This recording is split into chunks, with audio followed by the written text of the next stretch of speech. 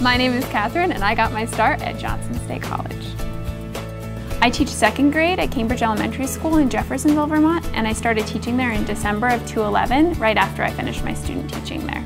Johnson State prepared me really well for teaching second grade. The professors are wonderful, their small class sizes, having that hands-on learning and that experience really is what did it for me. I absolutely love it. It's the most rewarding thing.